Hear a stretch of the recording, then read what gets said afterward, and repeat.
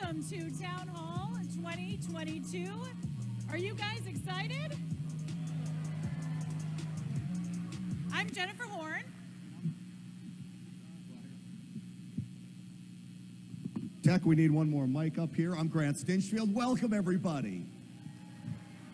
So we are so happy you're here. When you think about today, we're just days away from Election Day, and this is the kind of passion and engagement that we have that the other side doesn't. So God bless every one of you for coming out and listening to AM870 and Salem Media. We're so grateful. We really are. Absolutely. And right now we would ask for all of you to rise for the Pledge of Allegiance. I pledge allegiance to the flag of the United States of America and to the republic for which it stands, one nation, under God, indivisible, with liberty and justice for all. Now, if you're Kevin Leon, remember, not De Leon, Kevin, the city councilman from L.A., he botches the Pledge of Allegiance. You did it, though. Yeah, I did. You did it, Grant. That was pretty good. All right, we want to say a very special thank you to our sponsors. Please stop by and see them, by the way. Our premier sponsor, of course, James and Ken Midas Gold Group. Where are you guys? Thank you so much. DeHart Construction, Californians for School Choice, the Epic Times newspaper, Gunslinger Auctions, and Southwest Construction. Thank you guys so much for your support. It really makes events and important days like today possible. And before we get to the program, have you heard that there is an election coming? How many of you have voted already? How many of you go in person? That's what I do too. What I'd like to do right now, there are candidates in attendance today. So if you are running for office, please stand up and give a wave. I know Mark Moisier is here, Lucy Volotsky is here. It takes a lot of guts to run for office in a state like California where there is so much corruption, and so we thank you all for being part of the process. It is the only way we change things, right, is by standing up and running for office, getting bold and getting engaged. And so I would just like to ask all of you after today, with only a few days left, please get out of your comfort zone and make something happen. Whether you have to go grab somebody by the neck and pull them to the polls, whether you have to get their mail-in ballot, play their game, you're allowed to do that in California. Get people's ballots, make sure they submit them. This is how we win.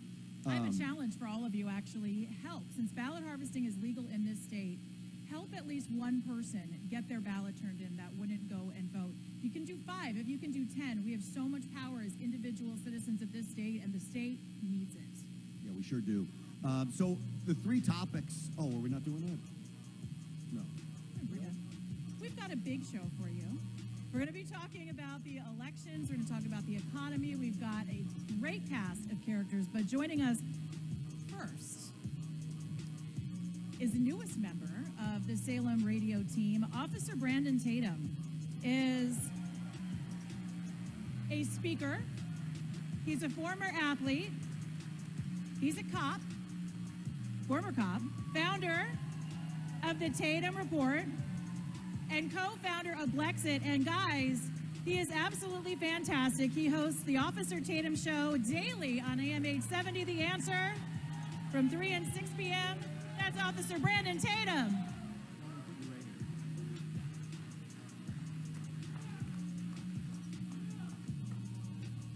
So because we had such a full panel, we figured we'd do a little 2-on-1 against Brandon Tatum. He's in the hot seat. Obviously, they need 2 of us to take a guy like this, but we're happy to have you here, man. Welcome to California, and we're excited to talk to you.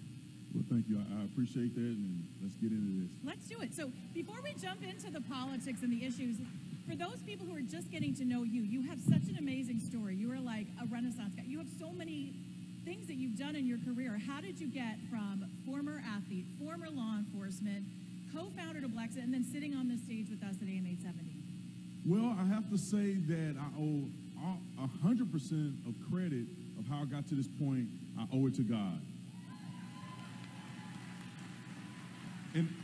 And let me just say this. I know a lot of people say it because it sounds cute to talk about God, but it genuinely, if it had not been for God ordering my steps and putting me on the right path and me believing in God and having that relationship, I would not be here. But it took God to really mold me, build me into the man that I am today, me having the confidence from having a strong father, and it really propelled me to be the professional that you see on this stage. I think you'd agree with this, too, that one thing, God is so great, and in my life has been so instrumental, but he does give people free will. You don't get there just hoping. You got to go make it happen, and you've really done that in so many ways. Yeah, I mean, that's the thing. Faith without works is dead. You can talk about it, you can say whatever you want, you can do the little prayers, but if you don't put any of these things into action, God cannot meet you. You have to, I look at God like a mirror. You know, the closer you get to God, the closer he gets to you, and that's how these things become possible. So tell us about Blexit, because I think Democrats certainly left women behind. They are leaving behind minorities more and more every single day. I think there is a movement, people really waking up. Talk about what failures kind of prompted you to create and co-found Blexit. Right. I think that the Democrats, the left, they care more about power than they do about the people. Mm-hmm. And that's where they lost a lot of people in this country. And Candace Owens and I were both Democrats. We were on the left. And after you become more mature as an adult, you become more informed, you realize that the Democrat Party had no value for you as a black person in America. And we felt, and I can speak for her to a certain degree, but we felt played. We feel like they've lied to us all of these years and have deceived us. And it was our mission to wake up as many people as possible. And I look at the political side as well as the religious side. I look at them in conjunction, because when I got saved, I wanted to do nothing but reach out to other people, preach the gospel, and get everybody saved. Everybody in my family, everybody I saw at the gas station. I mean, I was really compelled. Same thing with politics. When I realized that the Democrat Party was the party of slavery, when I realized the Democrats never really cared about black voices, and they still don't do it now. They only want us for voting purposes. But when I made the conversion, I said, I want every single young person and older person to have access to the truth. And that's what Blexit is all about. It's not really about politics. It's about exposing people to the truth and allowing them to become the best version of themselves. One of the things that I think is so important about an event like this is we try to arm you with information so you can take this back out into the real world, whether it's at the water cooler, and I tell people, be talking about politics. We don't have to be rude to people, but be talking about it. It's that important. So race has become such an issue in this country that it is so divisive. What do you tell the white folks in here? You and I were talking out back about Black Lives Matter. I said, look, I say Black Lives Matter is a terrorist organization, and I'm a white dude from Scarsdale, New York, right? So what do you tell white folks here? How do you breach these subjects to talk about it where you're not going to offend somebody, or maybe you don't care you offend somebody? What's the answer? I guess my first approach would say that, number one, we are all Americans. I don't care what color you are. I don't care where you came from. I don't care if you came here from another country. As long as you're here legally, we are all Americans, and we're going to start with that precedent. And then moving forward, I'd say, is it true or is it not true? Because if you talk about Black Lives Matter and you say it's a fraudulent organization, I believe they're a domestic terrorist organization. I believe that's rooted in truth. And it doesn't matter what color you are.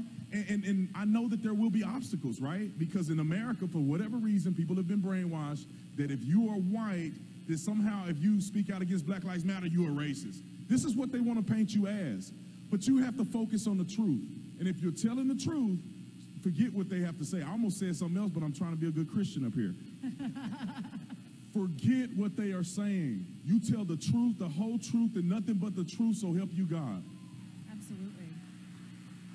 And I think for so many people, it was an awakening to learn about the manifesto of Black Lives Matter. I think at the beginning, you think, well, of course, Black Lives Matter. All of our lives should matter. They do matter, especially if you're a Christian, right? Everybody should have that same value. But I think that we had this awakening when the manifesto went up, and we realized that this is so steeped in socialism. And they really do. The left, whether it's Black Lives Matter or not, or any other organization, the left has kind of pushed into this mode where they want to destroy the country that we have. They don't see America as the solution. They see it as the problem. and they want to recreate it in whatever socialist imagery they say fit. And I think a lot of people have finally seen that, and that's probably because Black Lives Matter finally actually started telling us who they really are if you're paying attention. Yeah, and I think they've lost connection with God. That's pretty much all it is. They want the government to be your God. They've lost track of believing that you need a strong father in the home.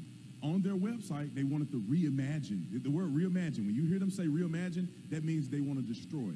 They want to reimagine policing. They want to reimagine the nuclear family, and that's a telltale sign that they have no vested interest in doing what's right for this country. They want the government to be your baby daddy. They want the government to be your father. They want the government to be your God. And we have seen that very vividly through some of the things that have gone on in Black Lives Matter, and I'm glad they've been exposed. Candace Owens has a documentary out exposing them like nobody's business. Over $80 million that they raised. They gave over $1.6 million to LGBTQ community stuff, some of which those organizations were pushing for women to do sexual things on camera, all kinds of sexual misbehaving that they promoted. And not 1 ounce of that money went to a black organization. Not one bit of that money that they raised went to the families of any of those dead black men that they hustled the country for, or hustled to raise money on their behalf. So we've seen it as sure as the noonday sun, and it's always up to us to tell the truth and expose the lies. You know, just as you brought up your dad, you said you had a strong father. I have a great dad who's right there in the front row. It's so important. I think we're suffering a man crisis. We're suffering a male crisis. And it seems that some of the motivations of the left are to they're taking away the family, right? They want to destroy the nuclear family. And then we get these men who are engaging in mass shootings who look like they are so lost and don't have any guidance. Are we suffering a man crisis in our country right now? 1,000%, 1,000%, and I think there's a lineage. I always go back to God because that's the central focus of my life. You have God, you have, Jesus is the head of the church, the man is the head of the household. When you don't line that thing up like this, you see all kinds of chaos and confusion. You look at any statistical data, children are more likely to drop out of school, more likely to end up in prison. I think it's like 75% of young people who do not have fathers end up going into or at least 75% of the people who are in the prison system or in the juvenile detention system did not have a father. So we have a crisis. Not only a crisis of not, lifting up fathers and believing as a country that they're important to be in the family, but also we're raising feckless men. Some men are afraid to be men. They have this concept called toxic masculinity. Yeah. Well, freedom was built on toxic masculinity. If you ask me, we need more toxic masculinity. Yeah. We need more young men that are willing to put on that uniform and go out and serve this country with their lives. We need more young men and women to put on the uniform locally and put that badge on. Go into that burning fire. Show up as a first responder and serve your community. Quit looking for a handout, especially men. You should not be walking around looking for a handout and somebody to give you something. I understand a hand up, but not a handout. And we need more young men to be strong. And how do young men become strong? Because they have an example from another strong man. The reason I'm here today is because of my father, Mr. Bobby Tatum. He retired twice from the fire department. I don't know why he want to keep working. But now we just pinned his badge on like a couple weeks ago. He's the chief of the fire department in Keller, Texas now. He retired from Waco, retired from Fort Worth. But I saw my father live by example. He wasn't a big talker. He didn't sit me down like I do my son and I talk to him. Hey, man, do you understand what's going on? My daddy didn't talk much, but he lived the life before me. He went to work every single doggone day. I remember my father used to study for his exams. He used to put his earphones on. He used to sit there, and that book was this thick. Had 4 kids, and my dad used to study hard. And it really affected me. And everything that I do, I said, man, if my daddy can do that, I got some big shoes to fill. My father grew up in the projects.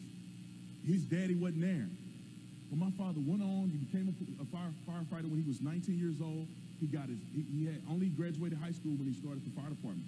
He went back to get his bachelor's degree, went and got his master's degree. There is no excuse when you see your father, a man that you share bloodline with, go out and hustle, and it makes you a better person. We need more men like that. I think everyone will agree. I'm a father myself. I got a 13-year-old boy. It's the hardest job in America is being a dad. I screw it up all the time. But one thing I'm teaching my son now is to be fearless, strong, and even capable of violence, but have restraint. But if God forbid he needs to be violent, I will teach him how to protect his family to be violent if evil comes calling. Yep. I couldn't agree more. Jordan Peterson had made reference to this point. He did, that exactly. You need to have it in you. You don't have to use it. You know, the most measured man is a man who's capable of it, but know how to have self-restraint.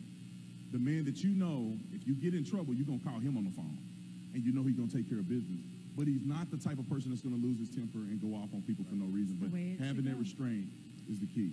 You know, every day you tell a story from the start of your show that goes through the entirety of the show. If you have not listened yet to Officer Brandon Tatum, do it right now. You are fantastic. Thank you so much for being with us today. A big round of applause for Officer Brandon Tatum.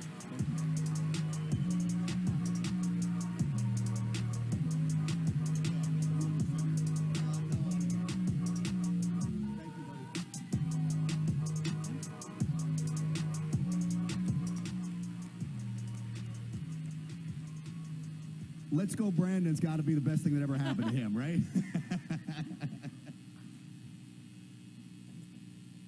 Hi, it's Mike Gallagher. I start every day by reading through the stories at Daybreak Insider. It's a look at today's most compelling stories, how they're covered by the media, and provides responses from key conservatives in media and politics. Over 250,000 people get Daybreak Insider by email daily, and it's available to you at no cost. Go to daybreakinsider.com and plug it into your email. That's daybreakinsider.com. In 5 minutes, you'll be the most informed person in the office. That's daybreakinsider.com. Townhall Review with yours truly, Hugh Hewitt, the go-to conservative podcast where you get your weekly news and analysis. I wake up America to interview hard-to-reach politicians and today's leaders. And you know my friends, Mike Gallagher, the happy conservative warrior, Dennis Prager, passionate about preserving America, Charlie Kirk, speaking the language of our nation's young people, Sebastian Gorka, fighting for America first, and Officer Tatum, delivering the truth to people. Passionate voices for passionate listeners. Subscribe right now on Apple Podcasts or Spotify. That's Townhall Review with Hugh Hewitt.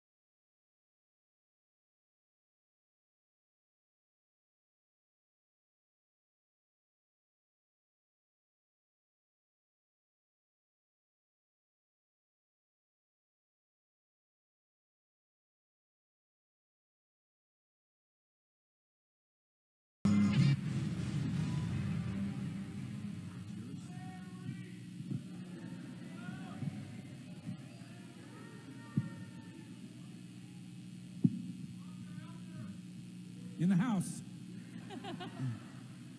We got the next theme music or no? I might sing. Ooh, I know what that means.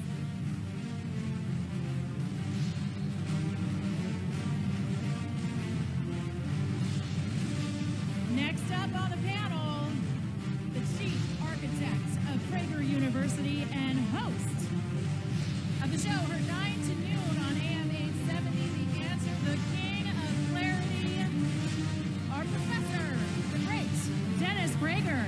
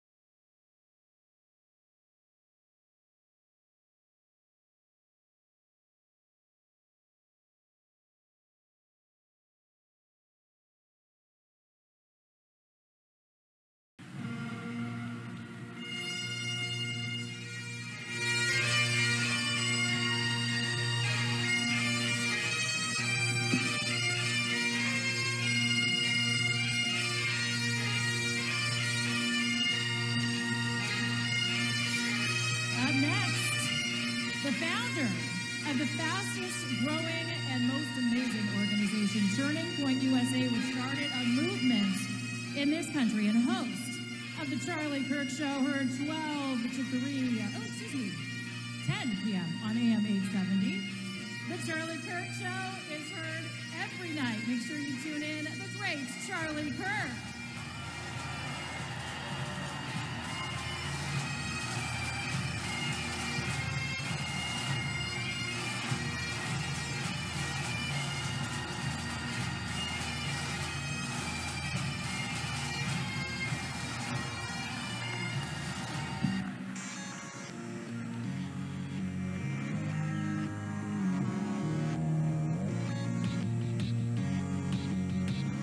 Well, you know that music. We got the man out of the bunker. You know who I'm talking about. He hosts 3 to 6 p.m. on AM870. The great one, Mark Levin.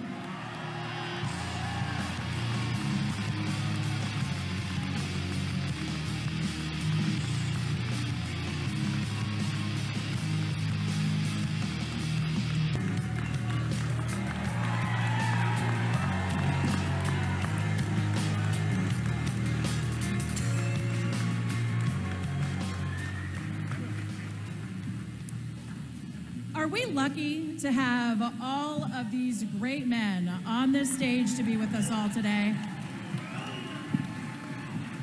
Thank you all for being here. Okay, so Town Hall is going to be divided into 3 sections. We're going to be talking about the elections, both 2022 and 2024, the economy, inflation, recession, what inflation if you're Joe Biden, and the state of California. We'll be talking about all 3 of those things, and we'll do about 20 minutes in each section. So we ask that as you respond, you get about 2 minutes for each panelist to respond, which I say every year, but you know. 2 minutes. We got a bunch of radio hosts up here. 2 minutes is going to be rough for all of us. But it is part of the rules, so we'll see how good we do there. Then we'll turn it over to the other panelists for a 1-minute response. I guess you and I just get to pick whoever we want for that 1-minute response. We're taking bribes, guys. And then we'll go on to the next question. And so they said there's warning lights here, but I don't know if we have warning lights. Do we? Flash them if we've got them. Oh, right back there. There we go. Oh, looks like Officer Tatum parked. You guys see that in the back there? there? I didn't know about that. That means stop. All right, so let's start first. And actually, we'll start with you, Sage. You're right up here. Paul Pelosi, you may have heard, ran into a little trouble at his house.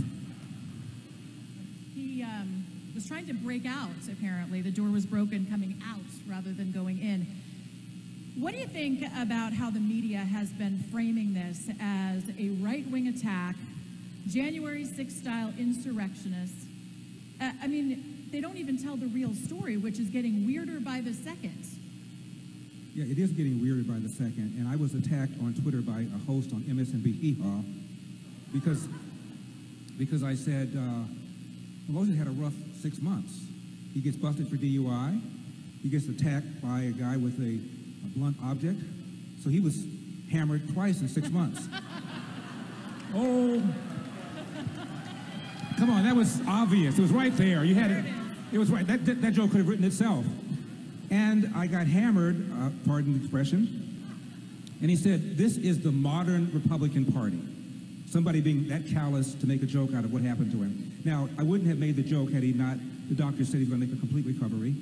But more than that, it's interesting, they're connecting the dots between this guy, who, by the way, had a Black Lives Matter sign in his house, also a rainbow flag in his house. So they're calling him a right-wing conspiracist, and we're not even sure that he is.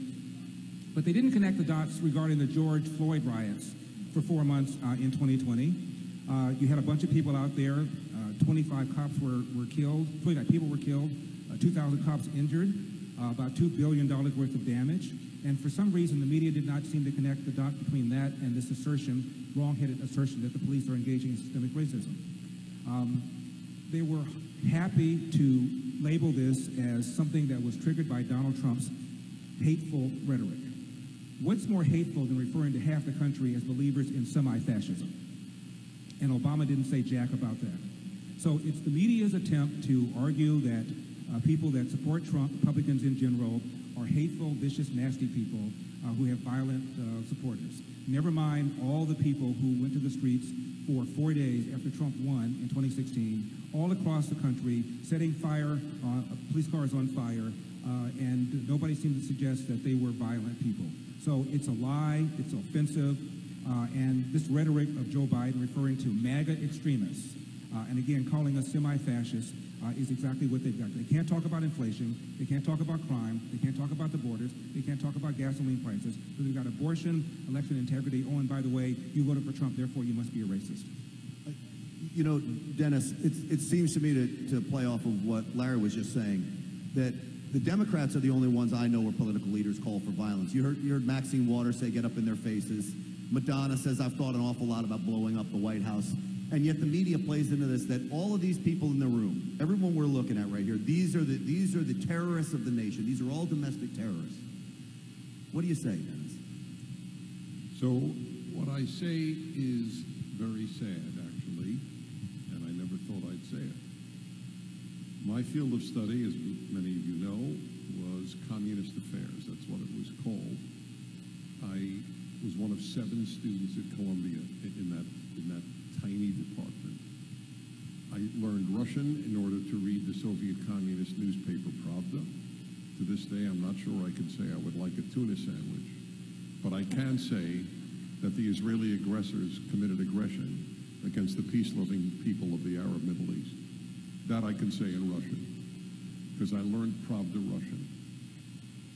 I would never have imagined that my learning how to read a Soviet newspaper would prepare me to read American newspapers.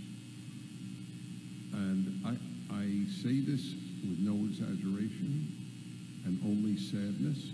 It never occurred to me that what I was studying in my 20s in the 1970s would be useful in America 50 years later. It's mind-blowing. Everyone in this room, virtually everyone, I can't say for everyone, of course, but virtually everyone in this room and my colleagues up here know that we cannot trust the mainstream media. That their task is to defend the left and not defend the truth.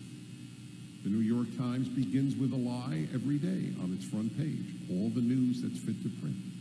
That is not true. All the news that is beneficial to the left and the Democratic Party, that is fit to print. And that's the bigger issue. What happened in the Pelosi house is of some significance, but it's only significant insofar as can we trust the mainstream media. The good news is that we have massive amount of other media that are committed to truth in this country. They don't have that nearly as much outside of the United States. In Canada, you might have the National Post. When I interviewed former Prime Minister Harper at a PragerU event, I'll never forget, it blew my mind.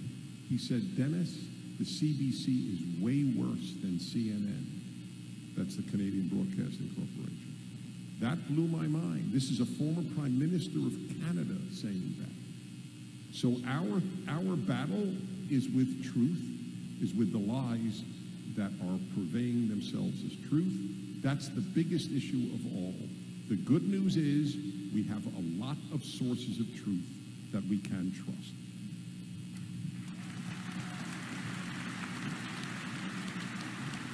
Seb, I want you to chime in on this too, and maybe with this angle. It seems that I saw someone on Twitter say that political violence is on the rise because of the Summer of Love, as some called it, in 2020 with the Black Lives Matter riots. Do you think that that's true? Is there really an uptick in political violence? Has this stuff been happening, or is this just, or is this kind of just self-created because the media likes to focus on these things? Well, let me answer the question by quoting somebody on Twitter. We love that. Her name is Christine Pelosi, and she said the following: Rand Paul's neighbor was right. Now, who's normalizing violence? We have political violence in America. We have the most senior senator, Chuck Schumer, say in public, Gorsuch, Kavanaugh, you will reap the whirlwind. What happens a few months later? Somebody travels from California with a gun, a knife, and zip ties to assassinate Justice Kavanaugh in front of his family. That's not a MAGA hat-wearing Republican. That is a Democrat. We have a radical party in this nation that has normalized and embraced violence. With regards to this attack, some interesting questions. Have you ever seen a house burglary where the glass of the window is on the outside? To be fair, it was Nancy Pelosi's house, though. You would try Look to at the break aerial out. photographs. I'm just asking questions. How is the glass on the outside of the door? How is the home that belongs to the woman who actually runs the Capitol Police? The Speaker of the House is actually the commander of the Capitol Police. She decides. She's the one who said, stand down the week before January 6th. We do not need the National Guard that President Trump has offered us. She made that decision. How is her home not ringed with steel? Where is the camera footage? Why is it 2 a.m. in the morning the police do a wellness checkup at 2 a.m. and then the 9/11 call talks about David, my friend? And of course, I know you've all seen it before, MAGA is full of pro-hemp nudists. This guy's a pro-hemp nudist from Canada who may be here illegally, so he may be an illegal alien. So we wish Paul a speedy recovery, but one thing I know, the FBI deploying a GO team to San Francisco for a house break-in. Yeah, this story is going to be deep-sixed very, very soon. As to Dennis's point, the reason why we're here, because there are sources of actual news. Salem, think of this. When we were on our little tour, what was it, a week ago? As we are on our tour with Mike Gallagher, with Dennis, the New York Times writes a hit piece that they thought was a hit piece that called us, Salem, the juggernaut of American radio. That's why we're here today. Amen. And I would piggyback, the reason we are the juggernaut of talk radio is because of all of you in the room. It's not us that's powerful. Absolutely. It's the support of all of you that make us powerful. And don't forget that power that you guys have, and it is yours. And I was just feel humbled to speak on your behalf. Charlie, to go on to what Sebastian was just saying, Twitter, twofold here. Twitter and the Pelosi break-in. Hillary Clinton tweets out that it's a MAGA Republican that's responsible for this. Elon Musk retweets it with an article spelling out everything Sebastian just laid out for us. That's a very different Twitter. Yeah, there's some new management at Twitter we're already starting to see. By the way, I want to talk a little briefly about that. I have an open email. You guys can always email me, freedom@charliekirk.com. I believe Elon purchasing Twitter is the single most consequential private transaction in American history. Nothing comes even close. You guys can, if you guys have another piece in history that is close to a $44 billion purchase of the largest public square to liberate the ability to be able to incubate elite thought, I think it's the Louisiana Purchase of our time. I really do. Now, you might say, oh, Charlie, Elon is, he's not one of us. He's already firing the executives. He's already restoring accounts. And he responds to Hillary Clinton with an article that says that this very well might have been a prostitute with Paul Pelosi. We don't know, but it's a question. That's Elon, by the way. I'm just quoting Elon. And so we don't know. That's the world's richest man just asking a question of which the media should probably be doing right now. So look, I don't want to talk about this. It's obvious that the media is so unbelievably desperate. They think of this as an October surprise. This thing is about to turn on its head because of Salem's posts, because of a liberated Twitter. I'm going to tell you what the next 48 hours is going to be like, okay?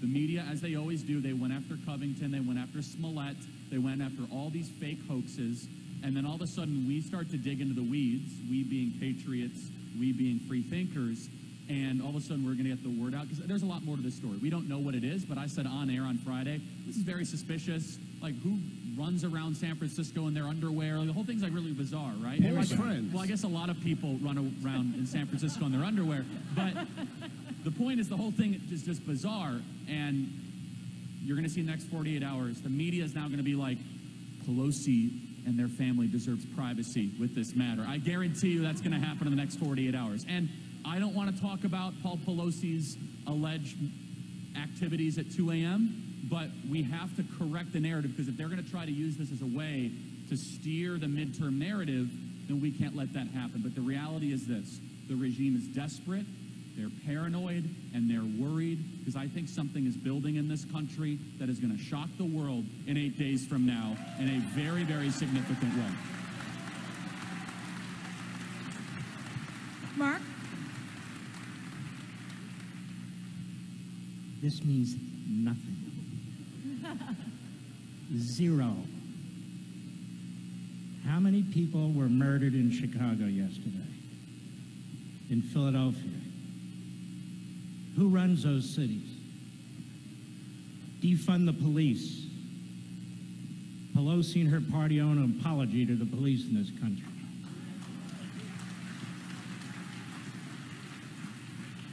Now, I go by two simple thought processes here. Number one, the Democrat Party hates America. The Democrat Party has never bought into America. From slavery to segregation to Jim Crow to American Marxism. The Democrat Party promoted the Klan. The Democrat Party refused to outlaw under FDR lynching. The Democrat Party got behind eugenics with Margaret Sanger and Planned Parenthood. We didn't do that. It wasn't our party. On top of that, the media. The New York Times? The New York Times covered up the Holocaust. Now, shouldn't that have been the biggest issue for any newspaper in the 1930s and 40s? FDR wanted them to cover it up, so it covered it up. The New York Times promoted Stalin with Walter Duranty and the slaughter of the Ukrainians. And they knew he was lying about what the Ukrainians were facing. The New York Times helped install Castro.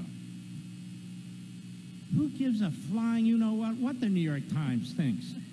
That corporation? What kind of a corporation is this?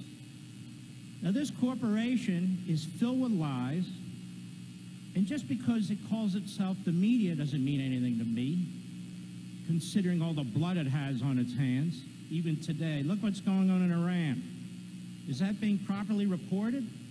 It's mostly being ignored. And I'm supposed to sit here and worry about an attack on Paul Pelosi. I wish Paul Pelosi all the best.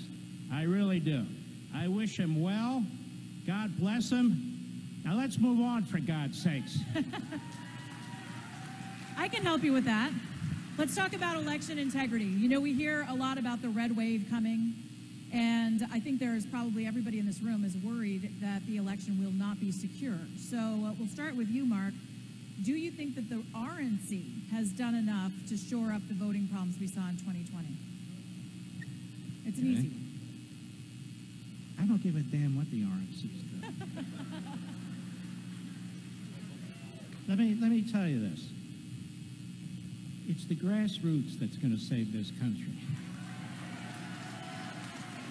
It's the grassroots in the Reagan Revolution, in the Tea Party movement, in the Trump Revolution. It's the parents and the grassroots that are going to do it now. I don't get on TV and radio and say, oh, the red wave's coming, baby, because there's a certain percentage of us who say, okay, then I don't need to vote. Politics is like military operations without the ammunition. You fight like you're behind. You have to take that hill. I don't give a damn what the polls say. It doesn't matter. This party needs to be crushed. And it needs to be crushed from California to Maine, from Texas to North Dakota. We need to send a signal that we love our country, that we know what a man is, we know what a woman is. Keep your damn hands off our children.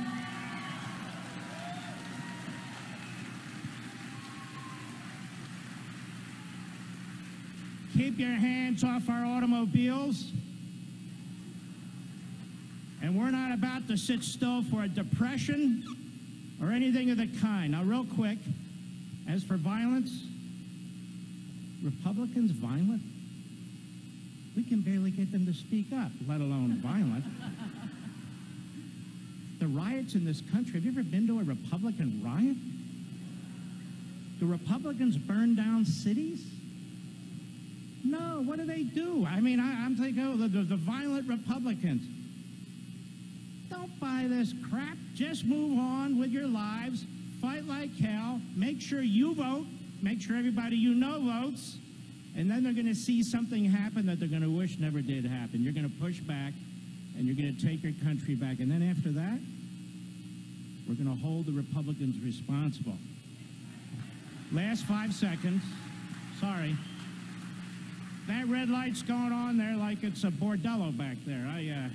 Not that I would know. But anyway, we have to hold their feet to the fire, because it's enough with managing the disaster that they're handed. We want them to fight back for some freedom. Paul Laxalt once told me, Adam Laxalt's grandfather, who was a confidant of Reagan's, was the governor and then senator from Nevada. He said, when I was a young man, I met with him in Washington, and he said to me, every day we meet here, Mark, we lose a little more of our freedom. How about we gain a little bit more of our freedom every day? So I agree with Mark that the Republican Party, I blast leadership of the ruling class elites that run that party every single day. But Larry, I'm going to ask you, because you were a candidate. You were a Republican candidate. Without them in the courtrooms around the country, much less California as well, without them having people to watch the polls, we can't do some of this stuff on our own. We can't go sue these state courts and governors across the country. How do we balance that with what Mark is talking about and the movement of all these people with the need for some centralized party to watch out over our rights? Well, it still is local, and you saw what they did in Georgia, and the Major League Baseball took away the All-Star game from Atlanta because they claimed that the local politicians, Republican politicians, were imposing voter suppression in Georgia. You see the results. More votes than ever before as a percentage of eligible voters. More blacks are voting than whites. Are they going to apologize to Atlanta for having taken away the All-Star game and giving it to Denver? And I want to say something about this election integrity stuff. I mentioned Joe Biden referring to Trump supporters as semi-fascist because they refused to accept the election of 2020. Hillary ran around for the entirety of Trump's term and referred to him as illegitimate and said the election was stolen, with far less evidence. Jay Johnson, the DHS secretary, testified under oath that the Russians tried mightily to change vote tallies. They failed to change a single one. Yet 66% of Democrats, according to a poll by YouGov in 2018, believe the Russians, quote, changed vote tallies in order to elect Donald Trump. Jay Johnson also said, I have no idea whether or not the Russian interference altered the outcome of the election. 78% of Democrats, according to a Gallup poll, believe the Russian interference altered the outcome of the election. That's the effect Hillary's big lie has had on how Democrats think of the election in 2016. Yet Hillary's social media platforms have never been shut down. To this day, Al Gore will tell you that the Supreme Court put George W. Bush in the White House, referred to him as President-elect Jimmy Carter said publicly without any evidence in 2019 that the Russians put Donald Trump in the White House. Benny Thompson is the chair of the January 6th committee, the Insurrection Committee. First week of January 2005, he joined 30 other Democrats and Barbara Boxer with the support of Senator Clinton to overturn the election results in Ohio, claiming that the Debo voting machines had been tampered with without any evidence. Nobody referred to them as insurrectionists who are undermining the foundation of our republic. This is the double standard to which we've been subjected to, and thank God Carrie Lake finally rattled off a whole bunch of these examples, including Stacey Abrams, who for a couple of years after 2018 claimed that she lost her race because of voter suppression, and then recently denied that she denied it. She's a voter denier. Charlie, we were talking about some predictions, and you have a few for 2022. What do you think it looks like on the day? Can I just on election integrity? I want to break some news here. So, many of us on this stage were participants in Dinesh D'Souza's groundbreaking movie 2,000 Mules.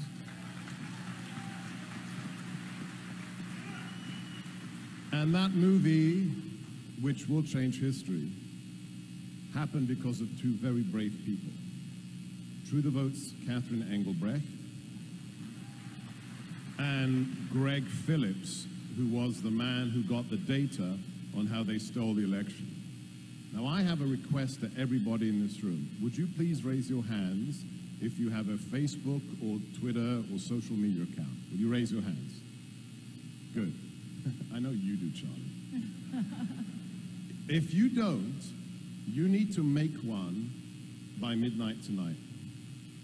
Because Catherine and Greg, at 7 a.m. tomorrow morning, will be jailed by Judge Kenneth Hoyt in Houston, because they refused to reveal the source for their exposure of the Chinese election company Connex that illegally took election data from America and moved it to servers in China. They will be arrested at 7 a.m. They are heroes. They are heroes. I want everybody in this room today to go online and to support Catherine and Greg Phillips. We need to put pressure on this activist judge who wants to muzzle people who are telling the truth about the 2020 election. Will you do that? Thank you. Extraordinary. Dennis, are you nervous of them coming after any one of us on this stage, including yourself? No. I am.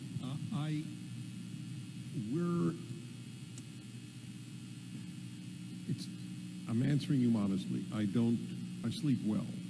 I do a happiness hour. So I don't walk around nervous. So I gave you an honest answer. Intellectually, rationally, is there a reason to fear that they would come after any one of us? If they have enough power in Washington, they would. That's correct. They would like to suppress everything that is dissenting. As I've said so often, I'm afraid to say it again, but repetition is the mother of learning. So here goes. There has never been an instance since Vladimir Lenin in 1917 that the left has taken power anywhere and not suppressed dissent. If the left does not suppress dissent, the left goes out of business. They cannot handle dissent. Did you ever wonder why they have such massive attempts to suppress conservative speakers on a campus? They have 4 years to indoctrinate those kids on campus. Why do they give a damn if any one of us, or a Ben Shapiro, or a Dave Rubin, or a Heather McDonald shows up for an hour and a half? And I'll tell you why. Deep down they know that we can undo 4 years of indoctrination in 90 minutes. That is the reason. They are right to, from their amoral, immoral perspective, they are right to suppress dissent. I'd just like to add one point when it was stated here that it will come from beneath the change and not necessarily from above, although both are important and we all recognize that. There is a vote that every American makes that is not at the ballot box. It is at the local school. When you send your children to a typical American school, you are voting on behalf of the most pernicious force in American life, the current American school. They are ruining our children. They are ruining them. That is not too strong a term. So I'd like to make a suggestion. As Seb suggested about establishing a social media presence, I would like to suggest the following. If you have children in school, take them out. Simple as that. That would be more effective in undermining the left's destruction of the country than any voting that we could do. That, if we took our kids out of their schools, that would be it. It would end the left as we know it. But if you are not prepared to do that, and you, or for example, you're a grandparent, this is what you should say to your child. I, thank God, am more comfortable than you. I have some more money than you. The best thing I can do with it is pay for your child. If you take your child out of school and homeschool your child, I will pay the difference in your family income that you will lose if you have a homeschooling situation in your home. That is the best thing you can do as a parent, because you run a serious risk of your grandchild saying that he is a she or she is a he. 300,000 17 to 25-year-olds in this country in 2020 said they were not the sex that they really are. 300,000. That was up by double over 2017, and this is 2022. It's undoubtedly gone up another 50%. It is the greatest lie in history, perhaps, that you can become a member of the other sex. You can act like one, you can look like one. I fully acknowledge that. You cannot become one. You are either a male or a female. Thank you, Dennis. Charlie, back to you. Give us your predictions, what you think the next day after Election Day will look like for us. Yeah, so a couple things, and I do want to comment on the Republican establishment as well, because I've been pretty upset the last couple weeks with what I've been seeing, which is a betrayal of amazing candidates across the country that are left to fend for themselves. It's a very serious problem, and we should never forget it. We're not going to know for probably a week, so brace yourself for impact. Georgia, Arizona, and Pennsylvania are already telling us that it's going to take a week for us to get election results. So just get ready for that. Remember, you get what you put up with. And Brian Kemp and Raffensperger and Ducey in Arizona were not bold enough to get the election reform changes necessary. Now, I hope there's no fraud. I hope that we overwhelm the fraud. I think we will. I think that Kari Lake is going to win the governor's race in Arizona. I really do. And so we're fighting right now like crazy to make sure Blake Masters wins against the fraud of Mark Kelly. But let me tell you the problem. Blake Masters has raised about $15 to $20 million. Mark Kelly has raised $75 million. And Mitch McConnell is instead spending money in Alaska to go defeat a great Republican. $9 million has been spent on defeating a Trump-endorsed candidate, Kelly Shabaka. Meanwhile, Blake Masters is being outspent in Arizona. Meanwhile, he pulled out all the money in New Hampshire with a great candidate, Don Bolduc, and he goes up in the polls and he says, maybe I'll do $1 million. You see, McConnell is not counting votes, he's counting seats. And this is a huge problem. I'm telling you right now, he has betrayed the grassroots of this country and has allowed our candidates and left them on an island. $9 million in Alaska, while our candidates can't raise money, while we are being outspent at every single corner in turn. So you ask the question, have we done enough with election integrity? No, because the Republican Party is the Vichy French. And if you don't know what the Vichy French is, they were Nazi collaborators in France that would much rather be on their side than on the actual resistance side. It's the Uniparty.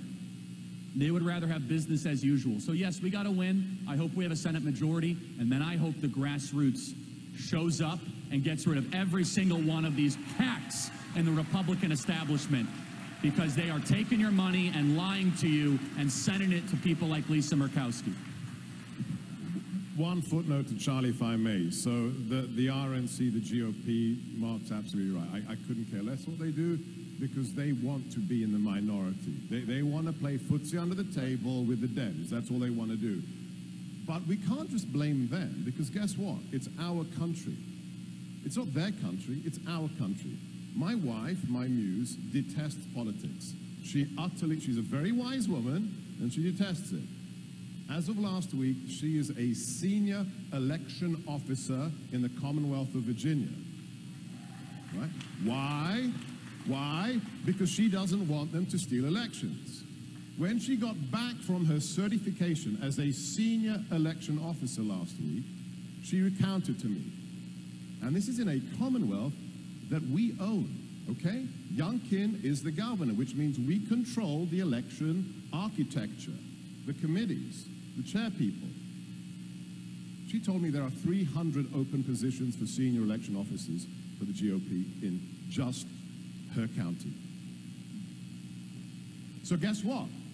You don't like the RNC? You don't like the GOP? Take it over. It's very simple. All right, we are moving on to our next section. Obviously, Biden and the Democrats like to spend like drunken sailors. Don't disparage drunken sailors like that. He was one once. Let's start with Ukraine and Russia. We are involved in this war now financially, and it seems that there is no end in sight. We are not at a place where we should be spending money outlandishly. Seb, we'll start with you. What should our role be moving forward with Ukraine and Russia? Oh, very easy. It galls me as an immigrant to this country, as a legal immigrant, whose father was arrested, betrayed, and tortured by a secret police officer in a communist regime, much like Vladimir Putin, who was a KGB colonel. When I hear people who say they are putative conservatives say, doesn't matter, ignore that, or even worse, that Vladimir Putin is a good guy saving Western Christianity. He's an atheist. He's a former KGB colonel. Now, don't get me wrong. I'm not for sending pallets of cash to Kiev. It is a problematic country. It has a history of corruption. But to say the diminutive Jewish president is a far-right Nazi is worse than bad taste. And here's the bottom line. Here's the bottom line. If you're a patriot, if you believe in America, if you believe 1776 means something, well, guess what? This is Ukraine's 1776. And there's only one way to deal with a bully, and that's all he is. You punch them in the nose. I'm not interested in the 82nd Airborne landing in Kherson. I want the Ukrainians to make Russian invaders bleed until they leave. And they will, because this is a nation that has had 8 million of its citizens murdered by the Kremlin in the Holodomor. They will fight, not to the last man, they will fight to the last 12-year-old girl who can pick up an AK, because that's the Ukrainians. And one last thing about isolationism and the neo-Buchananites and Tucker and everybody else. Let me remind everyone in this room, if America hadn't been assisted by other nations, you'd still be a British colony, okay? Without the French assisting us with naval assets in our Revolutionary War, we never would have won. So helping other nations fight for their freedom against bullies, in my book, as the son of somebody who suffered under communism, yes, absolutely. So one of the things I've said, and I'm going to go down to Mark on this one, is I think the Ukraine-Russia situation is a situation of corrupt versus corrupt. It's not good versus evil. They're two corrupt countries. You waste money, too, by pouring it in there if we don't have checks and balances, and we should have a better set of checks and balances. Mark, that whole situation, the possibility of World War III with China on the move and North Korea, Russia, Iran, you name it, all the players, is that a legitimate possibility with Joe Biden at the helm? Well, that's a mouthful. Sorry. What, are you trying to set me up? Let me give you my opinion on this. What the hell do you expect the Ukrainians to do? To surrender? They were invaded. 2 million of their people have been moved forcibly into Russian concentration camps. They're raping their women. They're torturing their men. There are not missiles landing in Russian territory. All those attacks and missiles are landing in Ukrainian territory. We made an arrangement in 1994, and so did Vladimir Putin, and so did Britain. that for surrendering all of their nuclear weapons in Ukraine to the Russians, we, Russia, and Britain would help secure Ukraine's territorial sovereignty. Well, Russia, just like Stalin turning on Hitler, Russia decided they're not. How many up here read what Vladimir Putin wrote 18 months ago in his essay? How many up here read it? How many out there read it? Nobody. 9,000 words. Ukraine's the first country. Then Poland. He's talking about Eastern Europe. Imagine if Ronald Reagan was told, don't confront the Soviets in Afghanistan. Don't confront the Soviets in Nicaragua. Don't confront the Soviets in the Middle East. Don't confront the Soviets in Libya. Don't confront the... They have nuclear missiles and they may shoot them at us. The Soviet Union would still be standing. Ukraine doesn't have nuclear missiles aimed at us. Russia does. And they keep threatening to use them. So let's pretend that we pull everything out right now. What signals does that send to every nation with nuclear arms that hates us? We will be blackmailed forevermore. Because the big enemy is China, with Iran catching up with its nukes. Russia, Vladimir Putin, is desperate because they have nothing but the military. And we should be actually quite pleased. It turns out his military is shit. Excuse my French. And unlike Afghanistan, where we poured in hundreds of billions of dollars in equipment, Ukraine's taking our equipment and they're kicking Russia's ass. Did you ever think that would happen? Ever? No, nobody's talking about a blank check. What moron other than Biden is talking about a blank check? I'm not. Yeah, so you want to tighten that up? That's fine. But we have Iran on the precipice. We have other countries on the precipice. So we have a rotten, lousy commander-in-chief. I agree with you 100%. But you don't throw NATO to the wolves. NATO was created to protect us. Some of us have ancestors who bled in Europe and bled all over this world. I'll tell you what I told President Trump. We fought for that land. We don't turn it over to Stalin's successor. Those are our allies. We put that in place to protect us as much as we did to protect those NATO countries. That's my view. I think I will, Charlie, yeah. My point was... I can't hear very well, Dan. Understood. My point by mentioning Joe Biden at the helm is because we didn't have this situation under President Trump. We didn't have to send billions under President Trump because they knew President Trump would do something about it. President Trump told me, he looked me in the eye at Mar-a-Lago and said, I told Vladimir Putin if he goes into Ukraine, I'll bomb Moscow. And he said, those big, beautiful rooftops you got, kiss them goodbye. I agree 100%, but we don't. Charlie? Yeah, I run a risk here at disagreeing with some of my amazing mentors, so I apologize in advance, Mark. Is that okay? Why don't you just pass them?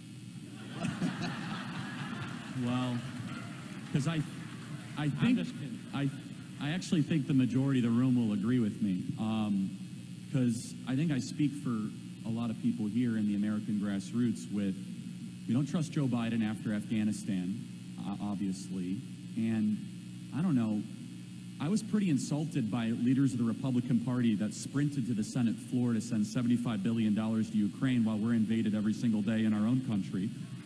And people say it's not either or. Well, it kind of is, though, because our leaders, when was the last time McConnell gave $4 billion to go give us a border wall? It is either or. They did not give the money for Trump to have a border wall. They never signed a declaration of invasion when we had 2 million people cross into our country. So that's number one. Number two, is this, which is, what does success look like in Ukraine? I don't know. I mean, I want to hear it from Joe Biden. He says the elimination of Russian presence in Ukraine. Again, the great one knows far more about this than I do, and so does Dr. Gorka. But I don't know. I don't trust this current regime to end things quickly in Ukraine or cheaply. In fact, it feels like another foreign entanglement that's going to probably get us stumbling into spending more tens of billions of dollars that we don't have. And do you trust Mark Milley and Lloyd Austin to lead us into another proxy war into Ukraine? And I know there will be a response from that. But the final thing I'll say is this, is we're a nation in crisis. Shouldn't a nation of crisis probably take priority of things that are happening here, of the most suicidal, depressed, alcohol-addicted, psychiatric drug-addicted generation in history, hyperinflation, and crime? My main perspective is this, and I'm no isolationist, is our nation is crumbling in more ways than one. And I want our leaders to not look abroad and to say, you know what, the most important thing is Ukraine. I'm not saying anyone's saying that, but it sure feels that way with the regime media. And I'm very afraid, I'm deathly afraid, that after we've now spent $75 billion in a proxy war, and you guys can correct me, but don't the Eastern Ukrainians want to be part of Russia? They're ethnically Russian. They voted to be part of Russia. Not anymore, they don't. Ask them. I've asked They voted 87% to be part of... Are you asking me? Are you asking me? Maybe I'm wrong. Maybe they didn't vote 87%. But here's the final thing I'll say, is that the American grassroots are getting crushed by all these issues, and their leaders are sending money abroad for something they can't define that has the highest stakes imaginable, which is nuclear Armageddon. I think it's a huge mistake. Let me just say this.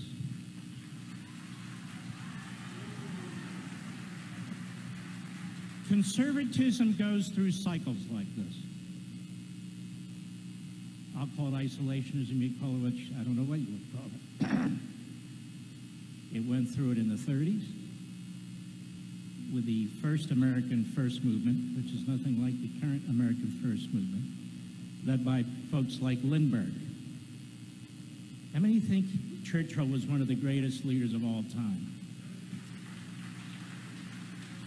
Churchill begged the United States for help because they couldn't beat Hitler by themselves. Churchill saw what Hitler was going to become. We were in a depression. You don't get to pick your enemies, and you don't get to pick your timing. They pick it. We're not going to war with anybody, Charlie. We're not sending a single troop over there, which we would all oppose. Those aren't American forces fighting. Those are homes of these people who are being destroyed. And if you were to say, Mark, we can't get involved in every case, I agree. But this is the tip of the point for Eastern Europe. And if Russia rolled through Ukraine in 3 days, it wouldn't be wasting time in Ukraine today. Why do you think Poland has given virtually all of its weaponry to Ukraine? Romania has given virtually all of its weaponry to Ukraine. The Balkan states have given virtually all of their equipment to Ukraine. England, which likes to stay out of most things, is doing the same thing because they lived through World War II. Some things just don't change. And I understand you're right when you said a majority here will agree with you, because conservatism goes through cycles. But a majority will agree with me that the isolationism that took place in the lead up to World War II cost us more American lives, cost us more American resources than if we take that bastard out earlier and addressed it earlier, okay? I don't know how this ends. I don't know how it ends with China. I don't think Eisenhower knew how D-Day was going to end. But you do what's right. And we talk about $75 billion, well, we just pissed away $6 trillion. That's not the fault of the Ukrainian people who are just trying to live. What else should we cut? All of our support for Israel? What else should we cut? NATO? What else should we cut? So we should utterly destroy our foreign policy because the nitwits in this country are destroying our domestic policy. Because they won't secure our border, we shouldn't help the Ukrainians secure their border? You guys are buying more into Joe Biden than I am, I can tell you that. Thank you for that. Yeah, go ahead, Charlie, and then we're going to move on to Larry. And as Dennis would say, we have clarity but not agreement, right, Dennis? So So in light of that, I'll just say, look, I'm listening very intently to people that I adore. So I am for aiding Ukraine. What is critical for us is that we be the big tent that conservatives are. We may differ on this issue, and that's the way it works. In life, the only person you will ever agree with entirely is you. So unless especially if you're Dennis. You're schizophrenic. I don't always agree with me because I have to go home to my wife, who doesn't always agree with me because I'm married, and that's part of the defining characteristic of marriage. But in all seriousness, it's okay. We differ on this. I would like to convince people that I differ with, whether it's Tucker Carlson on this. I was with Tucker in Hungary 2 years ago. We both were invited to speak there. We both loved it there. And Charlie, whom I adore, so we don't agree on this. Okay, it is what it is. We'll, as he just said, quoting me, yes, I believe in clarity over agreement. I will only add one thing that was tangentially noted.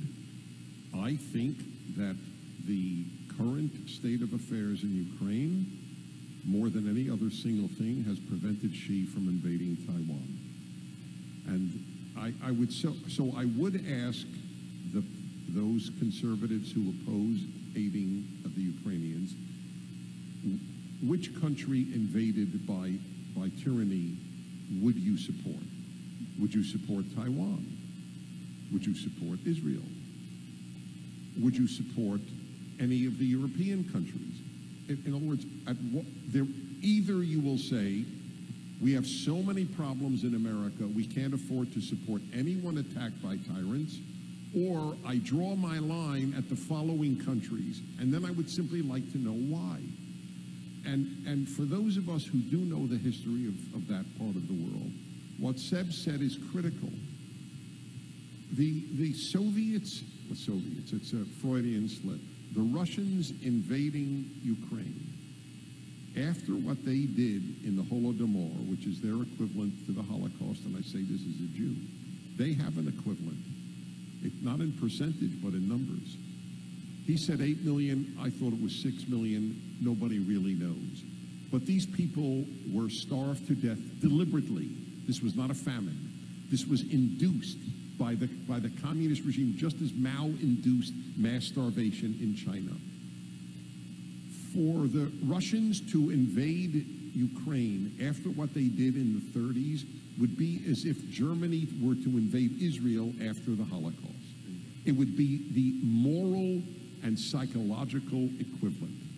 So I'd just like to leave you with that. I just have to add one thing very briefly, because Charlie is a friend of mine and we're allowed to disagree. We are a big tent. But strategy, which is my thing and has been for more than 20 years, strategy is the art of the possible. The possible. And Charlie's right. We've got problems here. But as long as this nation is run by people that hate it, it will not be solved for 2 years. The border will be open for 2 years, let me guarantee you, okay? It won't be 2 million, it'll be 4 million next year. We can't fix this until a certain guy I worked for is back in the White House. And let me tell you, I will predict right now, we're not supposed to do predictions, I will tell you exactly what happens with the war in Ukraine. If President Trump is back in the White House, Russia will stop bombing maternity clinics. It will just happen. They will stop. President Trump is the first president since 1917, since the Russian Revolution, to say when he saw Russian troops in Syria mucking around, he told Mad Dog Mattis, kill them. Kill them. And we did. We killed more than 200 Russian mercenaries in Syria because they were destabilizing the region. Putin didn't even have a press conference about it. That's how afraid he is. So let me give you an analogy. With the border and Ukraine, you have a dispute with your neighbor about the wall that divides your two properties. He's not letting you fix it, and he's going to take you to court. You're not allowed to fix the wall.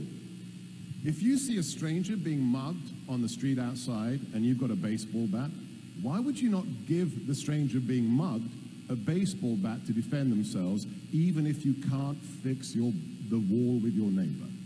That is exactly what we need to do. Not pallets of cash, ammunition, ammunition, ammunition. Let them fight their 1776 until DJT's back in the big house.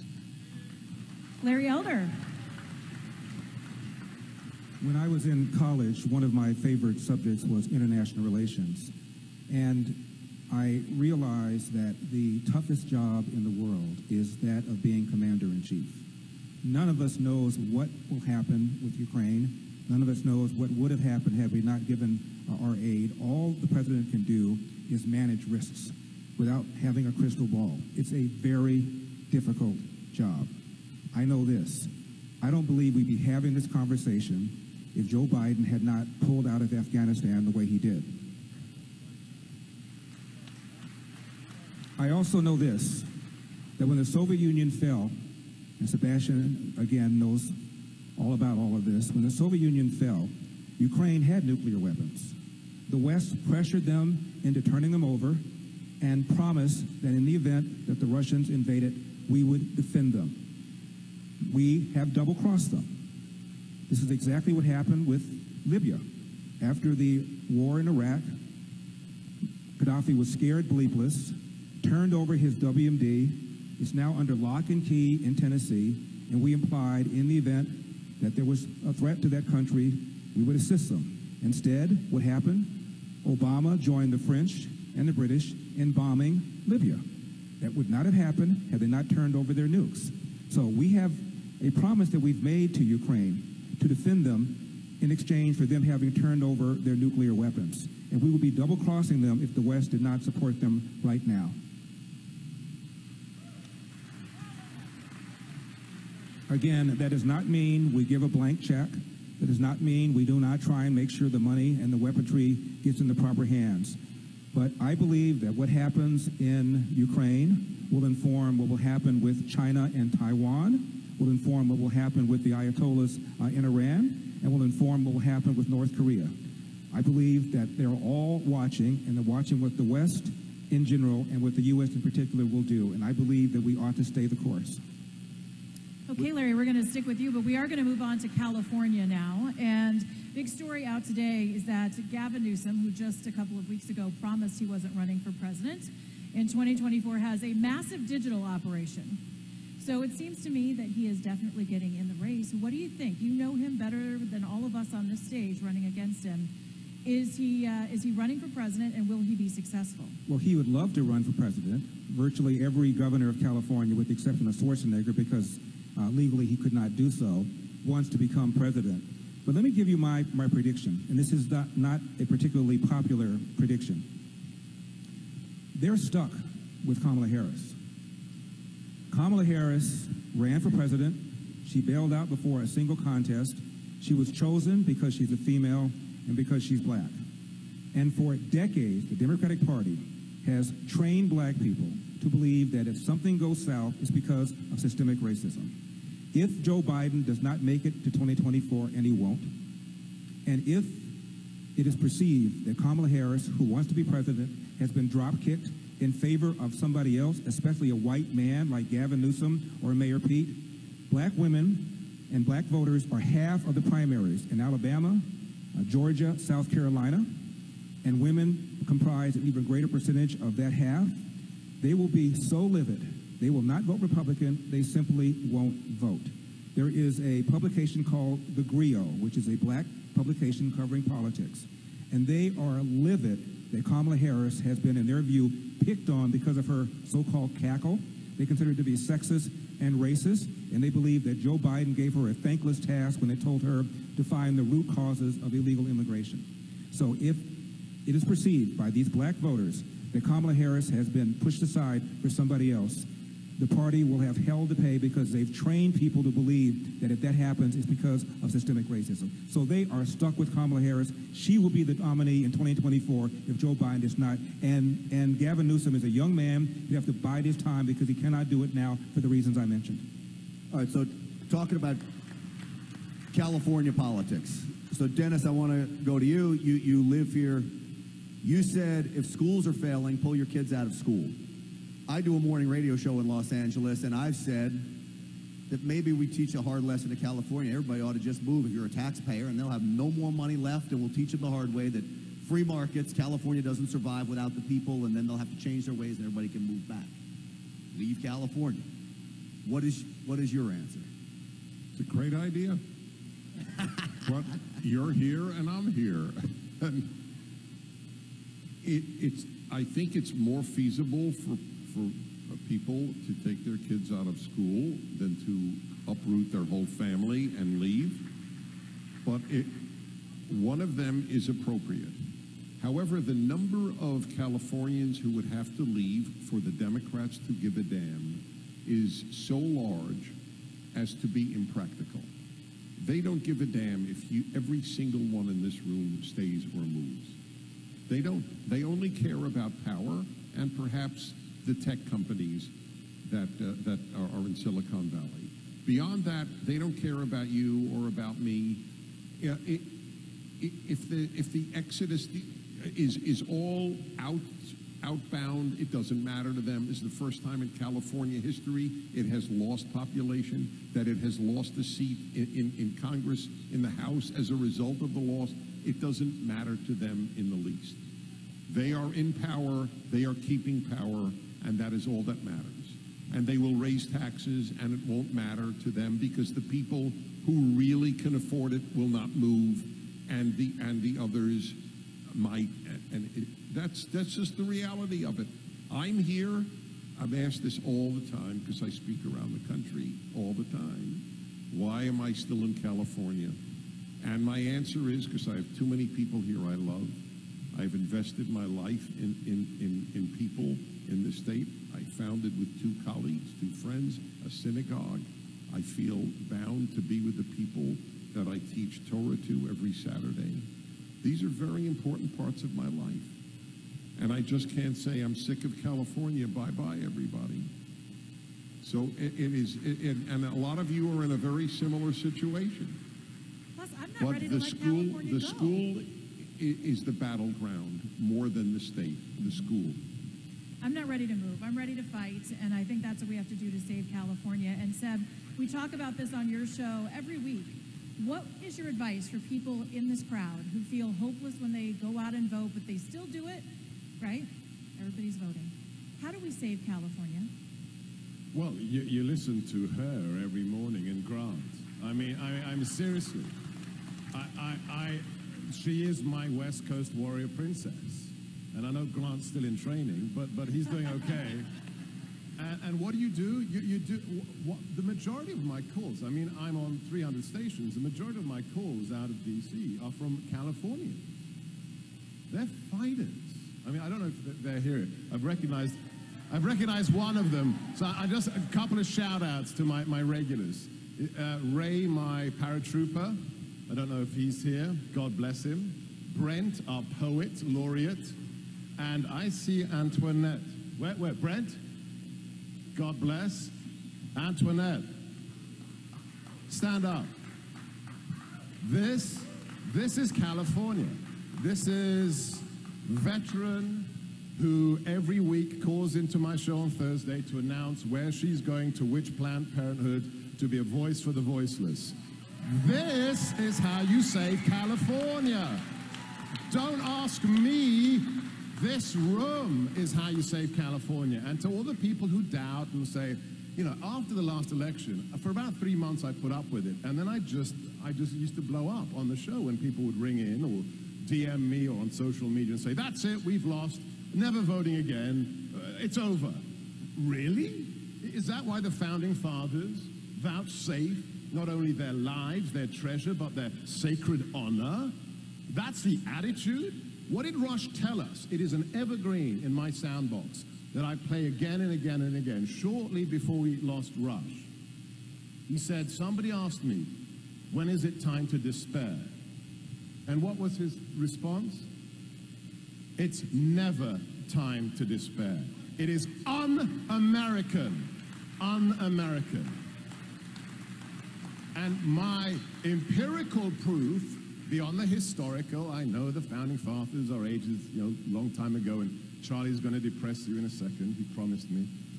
But when to worry, you said when to worry, right? Yeah, that's right. Right. So, sorry, I know. But here's the point. My empirical proof is where I live. I live in Virginia. Who won Virginia? We won Virginia. That had been utterly written off, totally written off. But it's important to understand how we won it, because God bless him, it wasn't dear old Glenn and his, thermal vest, okay? He was running a super milquetoast campaign about getting Virginia back to work after COVID. He refused to come on my show for 2 months and finally came on for 4 minutes. And I asked him, are you MAGA? Do you believe in MAGA? I believe in making Virginia great again. Dude, come on. Seriously. Why did he win? Because Terry McAuliffe stuck his size 9 into his gob and said, oh no, parents shouldn't have anything to do with the education of their children. Then the Youngkin campaign took that 11 seconds, turned it into a campaign ad 7 days before the election, and Glenn Youngkin had the nous, had the knowledge to do what? To embrace the mama bears.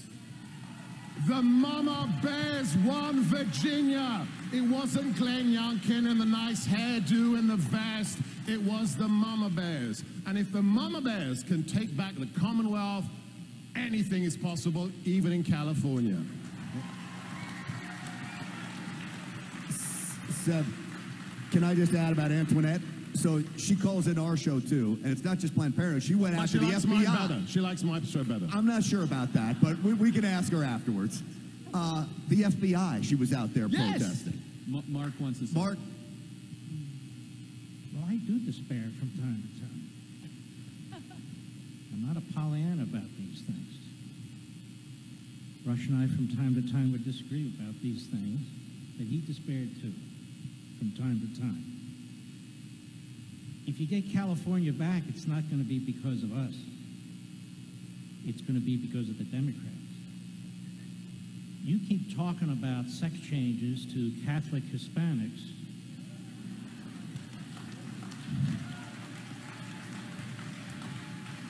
And we're going to get 60% of the Hispanic vote. Because the elite, white, ivory tower, Ivy school leftists who run the Democrat Party have absolutely nothing in common with the Hispanic community, or most of us for that matter. So they pushed it too far. They're out of the closet with this crap. They're teaching our kids pornography. It's not party. Most people don't sit around and think party. They sit around and think, what are you doing to my kid? And that's Virginia. But I also think it's not because people coming into this country newly minted who can barely speak English, who can barely speak Spanish, are concerned about separation of powers in Article 2 of the Constitution. You have a lot of Americans, third, fourth generation Americans who speak perfect English, who don't know what we're talking about half the time when we're talking about the Constitution. I'm just going to tell you what I think. The Democrat Party has become the funnel through which all these Marxist movements are operating now. Whether it's the degrowth movement, that is economic socialism, whether it is the destruction of the nuclear family, which is a must, which is exactly what's going on right now, whether it is racism with critical race theory, again, newly minted people of color in this country, they don't want to deal with critical race theory. They've escaped tyranny. They don't believe America is a tyranny. They've escaped tyranny.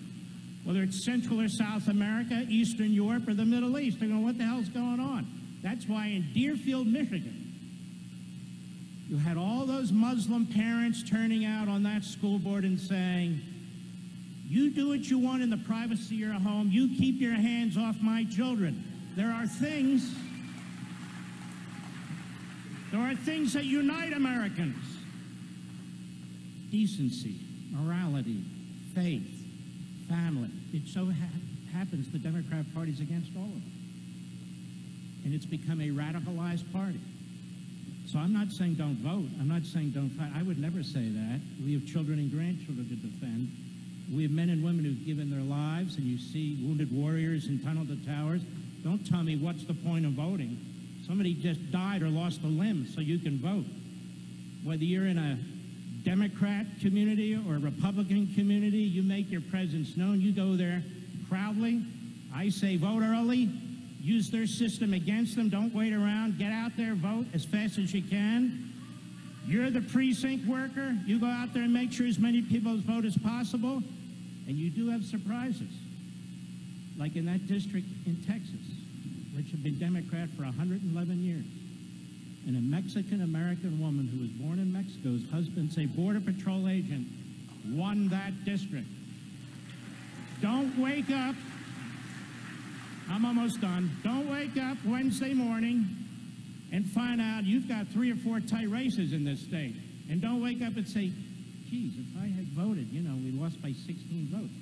That can happen. I saw a Senate race, 86 votes in the 1970s. 86 votes. I saw a congressional race in New Hampshire, 6 votes. You saw one in New York where they were duking it out, 112 votes.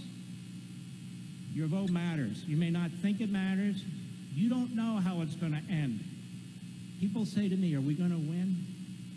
And I say, get off your ass and fight like hell. How do I know? All right, so Charlie, I want you to answer about California. That'll be the last question. Then we're going to do a speed round. Jen has a question. This will be fun, the speed round next. But Charlie, your thoughts on California? Yeah, I mean, I love the fight in California Patriots. I see it every time I come here. And I think that, look, it's going to be a long-term project. Obviously, it's not going to happen immediately. Larry deserves a lot of credit for running for governor and actually answering that call. Deserves a lot of credit for that. We need more candidates to rise up. That's why I supported the recall regardless of the odds against us, is you have to continuously challenge the regime. Look, long-term projects are possible, okay? If you look at how the kind of electoral map was 10 or 15 years ago, states like Florida, which actually used to have more registered Democrats than Republicans, they're now deep red. In fact, Florida is now more conservative than Georgia. So you're seeing a lot of movement happen. And yes, the Hispanic community is going to terrify the Democrats so quickly, that wall is going to be built in the next 5 years because Hispanics are moving to the Republican Party in a way that we've never seen before. So, look, it has to start local. I think that you're going to flip some congressional seats here in California. I'm confident of that. Coming up in the next 8 days, I think I'm really excited about that. I also know a lot of people running for school board, a lot of city council races, and I just want to give a shout out to the amazing churches that are doing work around here. Jack Hibbs Church in particular, doing an amazing job. And so, look, the Democrats would love for you to do nothing but despair. And if you feel called to move out of California, we'd love to have you in Arizona with soon-to-be Governor Kerry Lake. We got plenty of bad Californians coming in, but I'm not saying I recommend that because I actually think there's a moral argument to be made to fight for the state where you made the money and to fight the state where you raised the family and not just abandon it. So I love the fight in California Patriots. It's really, really inspiring. I'm not ready to give up on California, obviously, and I want to thank all the people in this room who voted for me, who donated to me. Salem was behind me 100%.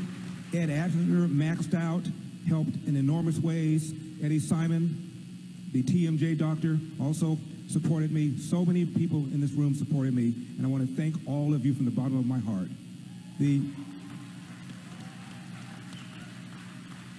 We're talking about the establishment party, Sebastian and Charlie, and I smell what you're cooking, as my little brother used to say. The party wanted Kevin Faulconer in the recall election. Several people told me that Kevin McCarthy urged all of the members of the Republican House delegation to support Kevin Faulconer, the 2-term mayor of San Diego. When I got into the race, the grassroots went nuts. They supported me. I got 3.5 million votes. I carried San Diego County by 30 points. But they never endorsed me. The party never endorsed me. They stayed out of the race. And I lost, in quotes, by 24 points. Look at what Donald Trump did in 2016 and in 2020 in California. He lost by 30 points. So we outperformed Donald Trump here in California. And Joe Biden and Hillary did not get some $200 million, which is what Gavin Newsom got. And Obama didn't come in for those guys. Kamala Harris didn't come in for those guys. Bernie Sanders didn't come in for those guys. All this firepower was used against me. And he ended up having Gavin Newsom spending $9 per vote to retain his job, spent $6 per vote to keep his job. So by any stretch, it was an extraordinary, extraordinary race, adventure, and I want to thank all of you for helping me. Okay, so our speed round starts now, and Larry, you gave me a great introduction into that. I'm breaking the rules. There's only one question that goes to you in the speed round, and then we're going to get to everybody else here. Are you running for president in 2024? Put it like this. It's a yes or no. The warrior princess has spoken. You're talking to a talk show host. We can't do anything in a yes and no. I am strongly considering it. Okay. So this is how the speed round will work. You've got to give a one-word answer, and I know this is difficult. So Dennis, we will start with you, and we'll go down the line. Who will be the Republican nominee in 2024? So I am asked. Oh, there goes the one-word answers. There goes. Is that a contribution? Yeah, apparently, yeah, contribution. That's adorable. Yeah. It's a $2 bill. $2. It's really good. You should keep it. Len keeps me in business. Thank you so much. So I appreciate it. God bless you. How much do you want us to spend? A minute, a half a minute? I want one word. One word? One name. This is the speed round. A one-word I don't know. answer. I never make predictions. I will support any Republican who is nominated because any Republican is better than any Democrat. That's all you need to know. Sue, is he good at games? The family dinner too? All right, Seb, who is the one name that will be on the ballot in 2024? Oh, is this really a question? I mean, I don't think I'm breaking news here. He's running, and if he's running, he is the nominee. All right, Charlie. I think Jeb Bush will be the nominee, actually. Jeb. Yeah, it'll be Trump, and as soon as Trump announces, I'm 100% behind him, and you should be too. Mark? I have to disagree a little bit with Dennis. I could never vote for Liz Cheney, as an example. Okay, so nobody plays the game right, so we're going to try this again. One-word answers. Is Cheney. No. Will the GOP win the House, the Senate, none, or both? Larry, start with you. Both. Dennis? I don't know. He doesn't make predictions. I know it's frustrating for you to hear. I don't make predictions. I fight. That's all I know to do in life. Seb? That's why, as a Catholic, I call him my rabbi. Not my answer, because again, predictions, mug's game. Smartest guy in polling, Rob Cahaley, Trafalgar, yes and yes, absolutely, and I trust Rob. Charlie? Yes and yes, but be careful for Election Day traffic jams. I'm telling you, we're broadcasting. Who's going to vote on Election Day? Raise your hand. That's a big problem. We're not ready for that. They're going to run out of ballots and ink, and there'll be lines that will deter voters. So I hope we're ready for that. In other words, vote early. I don't make predictions either, but we're going to win both. Good, I like it. Who is, actually I'm going to ask you my fun question. Down the row, is Joe Biden evil or demented? Is it what? Is it what? Is Joe Biden evil or demented?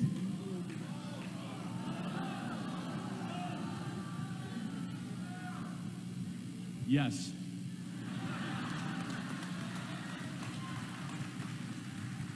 Larry? Ditto. I prefer the word stupid. Okay. Stupid. Dennis? Which is almost as bad. Dennis?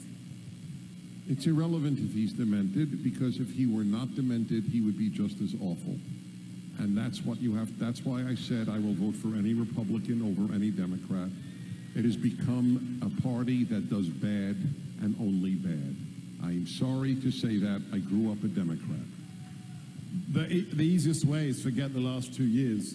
Just watch the Clarence Thomas hearings. Biden has always been an evil son of a bitch. Mark? What was the question? I can't hear down it. Evil or demented? He's a leftist. That's all I know. Same damn thing. All right, one last question. Can California be saved? Larry?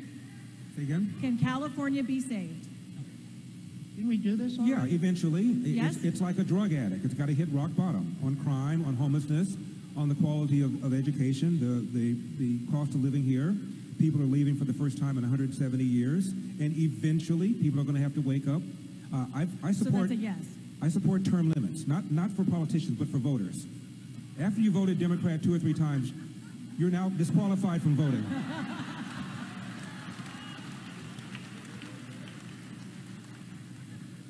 If the Ukrainians can defeat the Russians, we can defeat the left.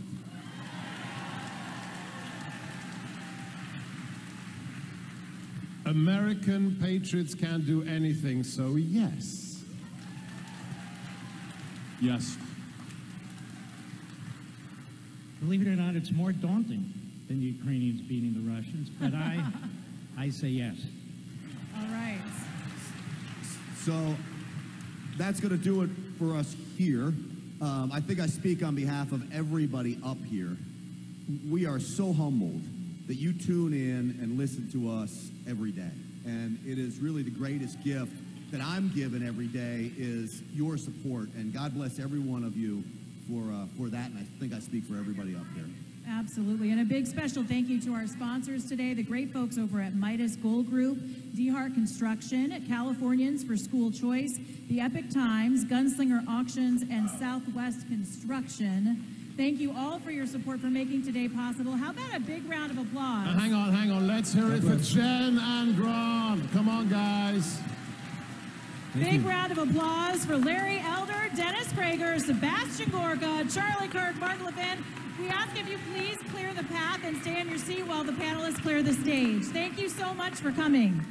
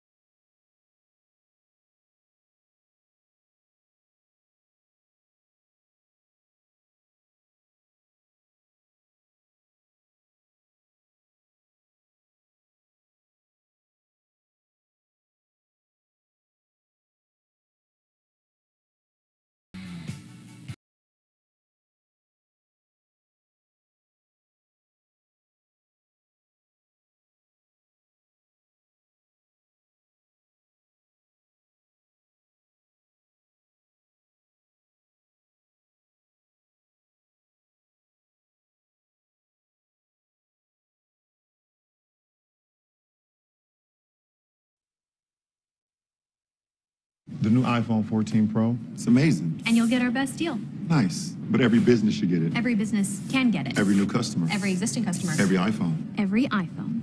Okay. My work here is done. We are now back with a special guest, the legendary Washington Post journalist for 50 years. Bob Woodward has 2 Pulitzer Prizes to his name, 10 books about presidents ranging from Richard Nixon, the Watergate scandal we all know, all the way up to Trump and Biden. He has now released 8 hours of journalistic audio drawing on his 20 Trump interviews, where we hear more from the former president himself, sometimes behind closed doors, in the midst of what we know now were quite controversial days of his presidency as it came to its one-term ending. There's the week after the murder of George Floyd. There's the clashes over what to do about policing in America. There was the mayhem for that photo op across the street from the White House.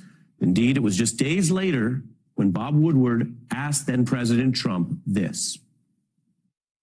I mean, we share one thing in common. We're white, privileged, my father was a lawyer and a judge in Illinois, and we know what your dad did. And do you have any sense that that privilege has isolated and put you in a cave to a certain extent, as it put me and I think lots of white privileged people in a cave, and that we have to work our way out of it to understand the anger and the pain particularly black people feel in this country? No, you really drank